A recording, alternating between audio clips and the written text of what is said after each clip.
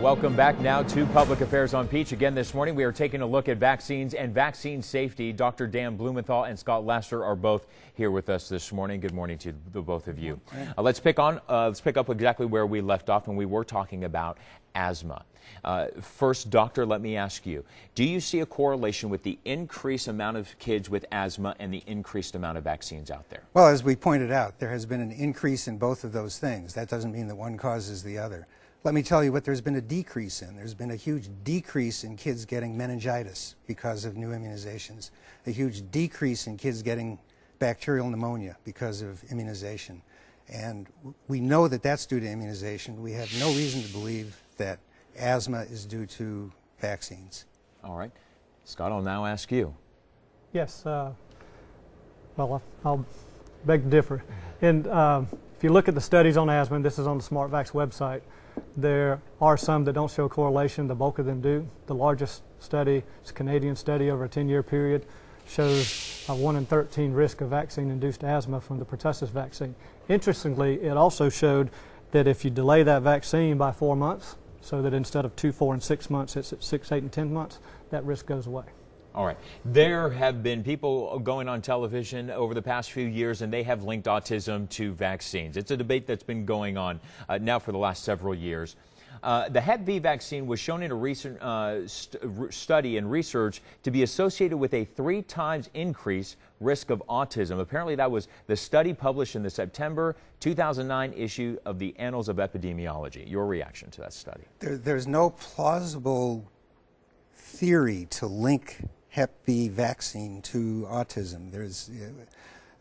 We hear about mercury, but that's been studied. We hear about other things. There's no way that you can get from hepatitis B vaccine to autism. Why do you think, then, doctor, there is such a pushback from parents these days about vaccines? Where do you think it's coming from? If no research out there has scientifically linked it, and even Scott has said no scientific proof, more money and study needs to be done, correct? If there's no scientific proof, why do you think there's so much pushback from parents? You know, there's nothing new about this. More than 100 years ago, we were having pushback about smallpox vaccine, and we had small riots started by people who didn't want to be vaccinated against smallpox. And if they had prevailed, we'd still be dealing with smallpox today.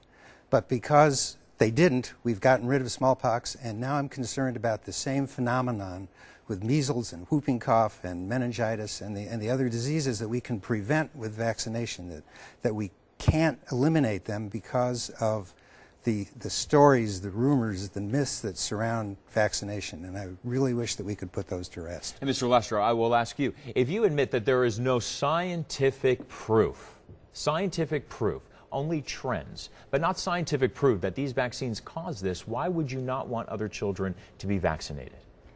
Well, I'm not saying I or don't getting or do. all vaccinations. I think that's a decision for parents to make. It is, but it's something that you are pushing with your organization. You want other parents to make, in your mind, educated decisions. And so what I want parents to understand that, by and large, there's not scientific proof because vaccines haven't been studied for autism.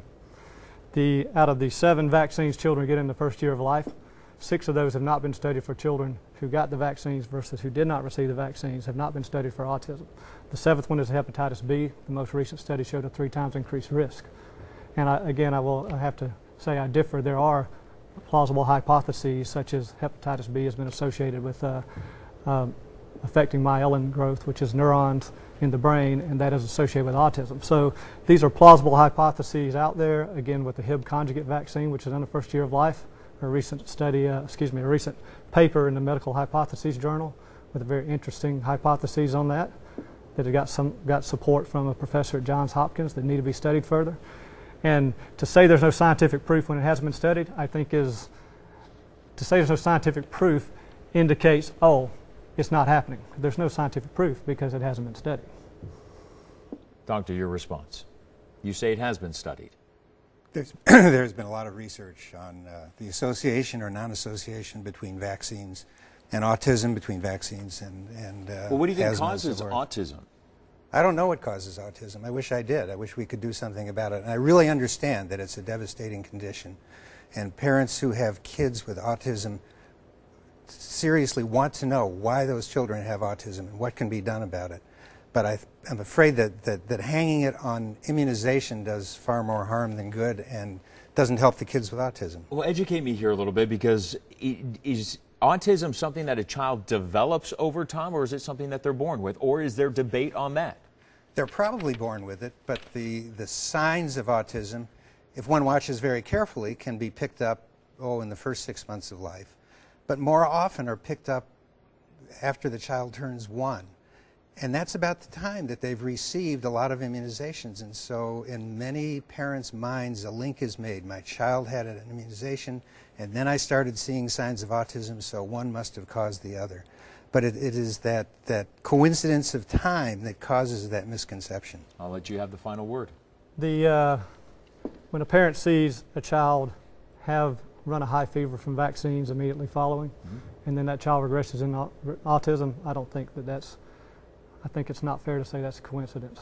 I will say if some portion of autism cases are caused by vaccines, the risk profile at that point becomes far towards vaccines having more risk than benefits, which in our view in Safe Minds means a clarion call for researchers to study what is really causing autism from those vaccines and fix the vaccines so that we can be protected from diseases without having to suffer the vaccine injuries. All right, Mr. Laster and Dr. Blumenthal, thank you both for your time this morning. Thank you. We appreciate it.